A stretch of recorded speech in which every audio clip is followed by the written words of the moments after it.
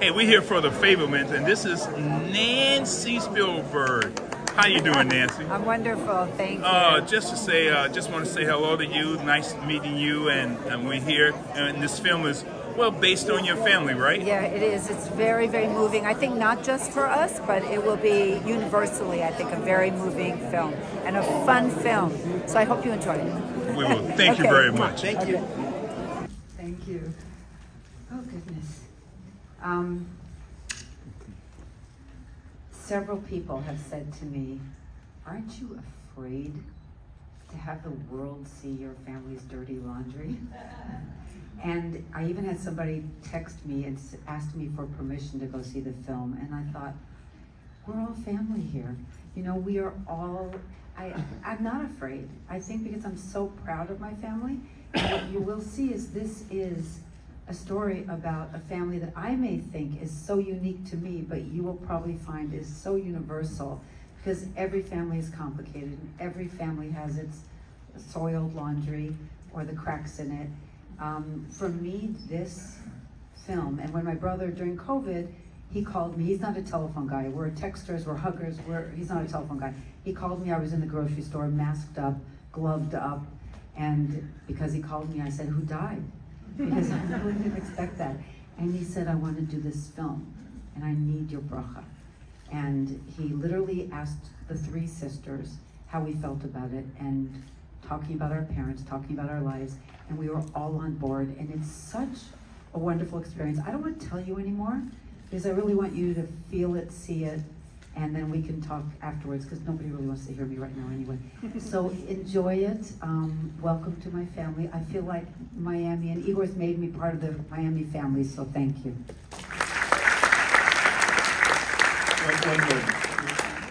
Brother, at one point I said something out, blah, blah, blah, your film, and he said, our film. And so, although I don't have any proceeds from the film, I earned so much in the emotion and really the sharing. And yes, we had a monkey, and yes, mother married Uncle Benny, who's really Bernie, and they lived happily ever after. And the real wonderful piece of this story is probably after my stepfather Bernie passed away, my mother and my dad and my stepmother became very close. And when my stepmother passed away, my mother and father really professed their love to each other, and they lived happily ever after.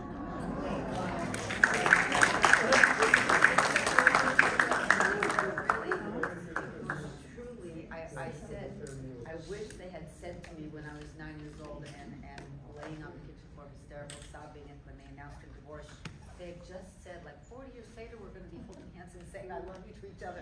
It wouldn't have been so bad. Anyway, I don't know if anybody has questions.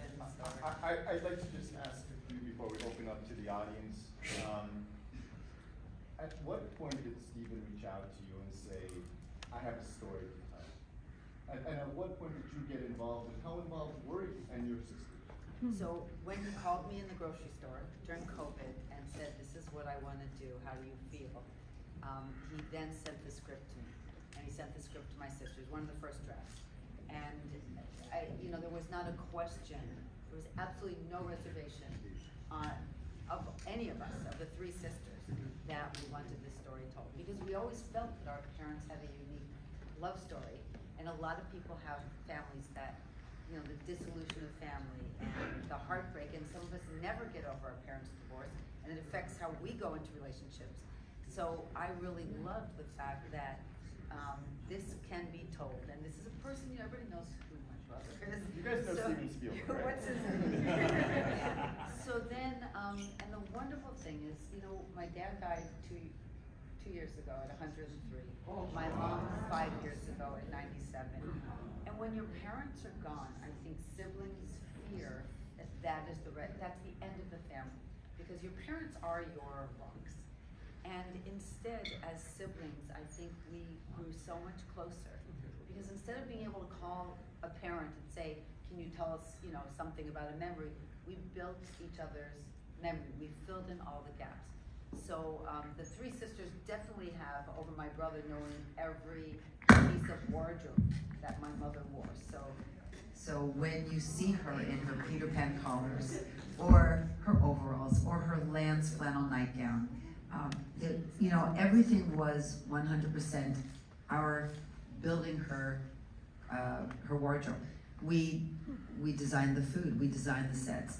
They built the interiors of our childhood home. I mean, how many people can go home? Down to the wallpaper.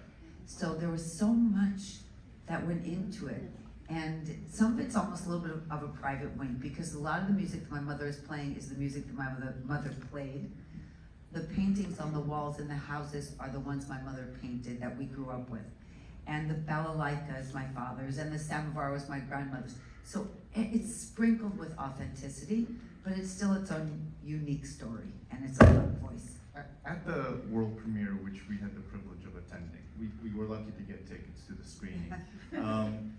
Steven said something that really stuck out, which is, in acknowledging you in attendance, he said that this film brought you all closer together than ever before. How does it feel seeing your story on the screen and having that experience coming together as a family? First of all, it's sort of cool that he did that, because, you know, since my brother got famous, I'm constantly riddled with questions like, well, are you close? How often do you talk to him? And I keep thinking, how often do you talk to your adult brother or sister? Leave me alone. So it was sort of like a public display of affection, which was sort of cool. But forget that. The important thing is that, yes, he felt closer to us. We felt closer to each other, all of us together, and have been since. And it's really wonderful. So we have this constant family chat of, oh, I got a visit from mom, or I got, you know, I had a dream about this. So he brought my parents back. He brought my parents back to life. And the only difficult part of that, and this is my 7th time seeing the film, is that I'm enjoying it, I'm living it, and then the lights go on, and the screen is blank. And I'm bereft again. So but it's still, and I said this to somebody, wouldn't we all give anything to have one more opportunity to talk to the ones we love? So it's worth it. It's really worth it, except my eyelashes keep falling off. And I have snotty tissues in my pocket. I want to open it up to the audience. Do we have questions? Go ahead. So we were sitting and talking before, and you went out, and I knew, because I also have a very different kind of a life story. I was born in Siberia. And I knew right away you going out, and maybe you forgot to go to the bathroom, but I knew that it was too much. So my question is, I mean, you know the story, you lived it, it's your life, but seeing it with people and watching you watching it, I mean, it must be like, I don't know, what kind of feeling are you feeling? Standing naked. But I have to say, it's based on, and when I say that, and they say semi-autobiographical, so, you know, I can stand here and defend, my mother wasn't that nuts, and the monkey was cuter than that, but the pain was so real that you see. So there are scenes that I have a very tough time with. And I'm trying to get over them, but this is time number 7, and the tears are just as hot and just as many. So, I'm wondering if other people also have reactions like that. And thank you, by the way, for coming out to the hallway to hug me. I'm sure we're going to be, the film is amazing, as you already sure know. We're going to be reading a lot about the young gentleman, I assume he's a teenager, that played Samuel. Can you tell us a little bit about him before, I'm sure there are going to be a lot of articles in the near future about him. Right. Well, Gabriel, he's actually Canadian. He's a sweetheart. And we sisters were each on this set at different times, and we tried not to be together. And we really wanted like private experiences of watching them film. But I found that Gabriel and the little girls, the actors, were hungry to hear from us. Tell us what it was really like, because they were trying to get into character. And I played that fat little baby and then the cute little girl, so I hardly had a line in it. So nobody really asked me much of anything, but it was really very fulfilling. And I think Gabriel was perfect, as was Michelle. Michelle Williams really worked hard. And Paul, well, first of all, everybody actually was great, so I can't even say one over the other. But he's gonna go far. He really is. He was wonderful. We were talking earlier, and you were sharing a lovely anecdote from your life experience growing up with Steven and some of the shenanigans you got up to. Was there a particular story that you wish was featured in the film that you were hopeful that he would have included? Would you like to share? There's so many. Maybe there should be a sequel. I shouldn't say. Well, there was definitely more torture of the younger sisters than you saw. Oh no, I know what I told you. We grew up in Arizona, and we had orange trees, front and backyard, full of orange trees.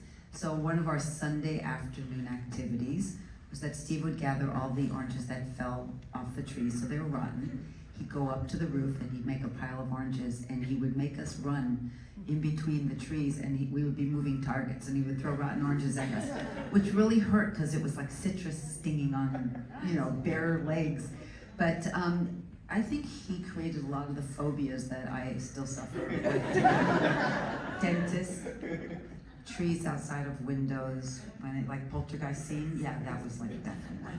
So, but no, he's a really nice guy.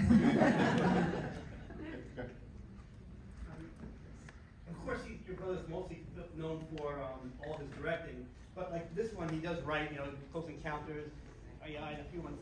You talk about all the times you've seen this and how hard it has been, this certain time. Did he share with you that when he wrote it, what it was like for him to actually? I don't know the other guy. He coordinated with them, collaborated with him, but what it was like when he actually wrote the screenplay. Did he share anything about that with you? Right, he wrote the screenplay with Tony Kushner, and he did say it was very cathartic, it was very therapeutic. And then what we also were doing when we were in this family chat, he would ask a question to refresh a memory, and we would all start to fill in the details. So it's very cathartic, as it is for me, in the process of watching it and pulling out, the pieces that really hit home. I also like little Sammy, the little kid. I imagine he got cast a lot because of his eyes. Because his eyes, when he was like watching stuff, you see his eyes. Yeah, he got cast because of his eyes, among other things, for sure.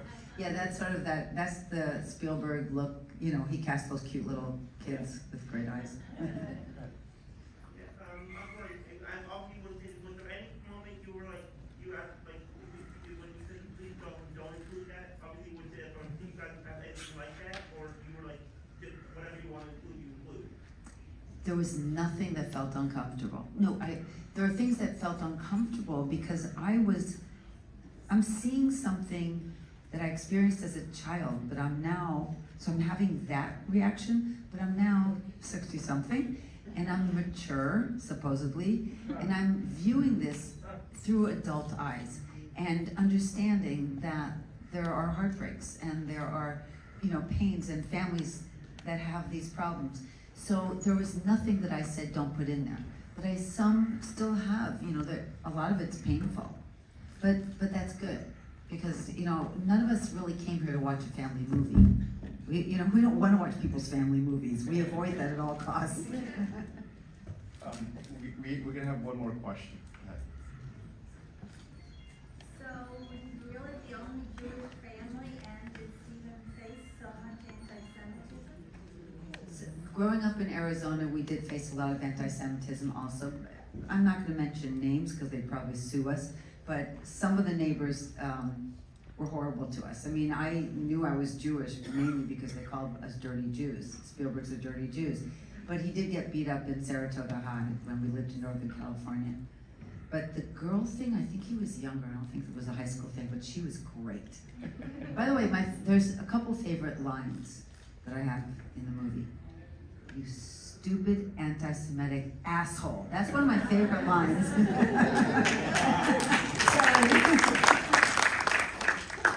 Movies are dreams that you never forget. Okay, that should have been the line I said instead. I'm just reacting to today's time. This is a magical moment you shared with us. I want you guys to know just how much Nancy went out of her way to make tonight possible. And we so value